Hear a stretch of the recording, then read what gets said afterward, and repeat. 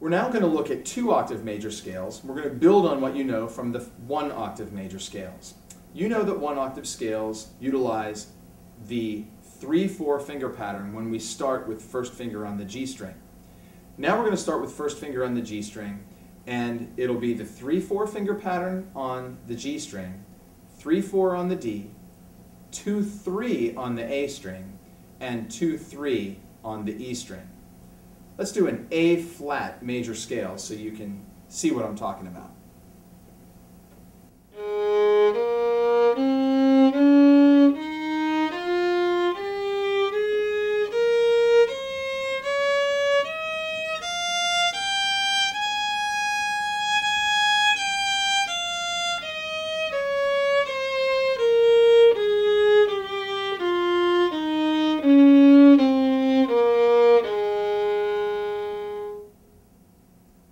Let me do that same pattern, 2-octave scale, A major.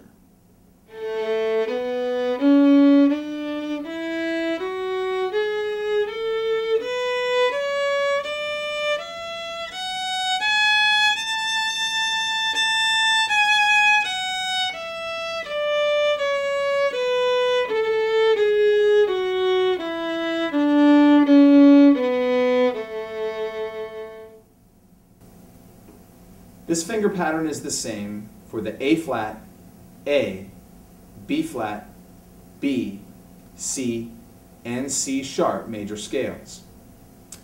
On the G major scale, starting on open G, you know we use the 2-3 finger pattern on the G and the D string. When we get to the A, it will be the 1-2 pattern, and when we get to the E, it is also the 1-2 pattern.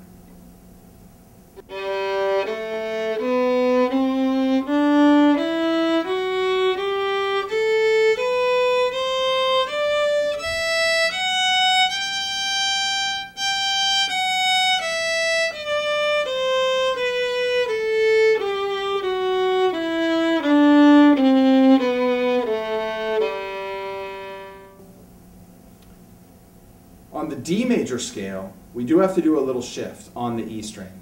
So we'll do the 2-3 finger pattern on the D string, 2-3 on the A, 1-2 on the E, and then we'll shift up to first finger after that first 1-2 pattern.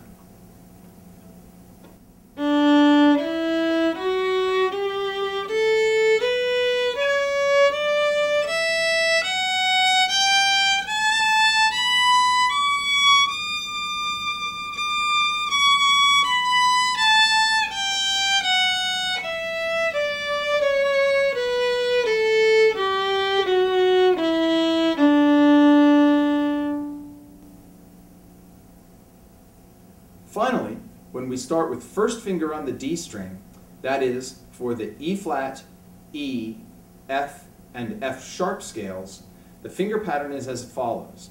It's the 3-4 finger pattern on the D string, 3-4 on the A string, would be a 2-3 finger pattern on the D string, but we're going to shift after your second finger, and then once you shift up, it will be 1, 2, 3, 4, and an extended fourth finger, as follows. I'm going to do a E major scale.